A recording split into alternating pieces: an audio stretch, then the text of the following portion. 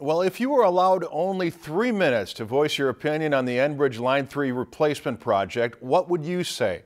Haiti Clotter was at a public hearing in Bemidji today and shows us how the public used the time to make their viewpoint count. Don't suffocate me. It didn't matter if you're for or against the Enbridge Line 3 replacement project. Everyone received 3 minutes to share their stance at a public hearing at the Sanford Center in Bemidji. Great replacement Line 3 pipeline for Minnesota and America. Oil pipelines put the land and the resources at great risk. Bemidji was the 6th of 9 public hearings addressing the topic. Attendees spoke in front of a panel including members from Enbridge and the state's Commerce Department. Provides a very good, robust opportunity for community members to provide their input on the project. In April 2015, Enbridge filed an application for a certificate of need and route permit for the pipeline. An administrative law judge heard public comments and they will compile a report for the Public Utilities Commission. Recommendation that she'll file for the Public Utilities Commission, and the Public Utilities Commission will make a final decision on the certificate of need and route permits for this project. Enbridge has operated pipelines for more than 60 years. The current Line 3 pipeline transports crude oil from Canada through Minnesota to Wisconsin. The proposed project will have a new preferred route. We will route next to our main line system into Clearbrook and then head south at Clearbrook down toward Park Rapids.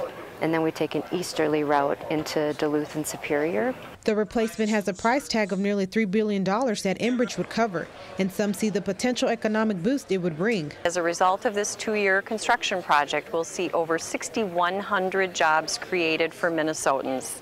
Some of those are direct jobs related to the project, and others are spin-off jobs created due to the payroll and the investment that's infused into our regional economy. This isn't Mary Ackerman's first hearing. In fact, she calls herself a many-timer because she's been to several. She also represents property lake owners and says she supports an alternative. A longer route, a straighter route, and not through wetlands and lakes. Of course, the impacts of spills to drinking water and to wild rice, which are obviously very important to all of us. At the hearing, the majority of the people in attendance were supporters of Line 3, and some Enbridge employees wore lime green shirts. The reason many were behind Line 3 ranged from tax revenue to petroleum products. I encourage the need for this line replacement.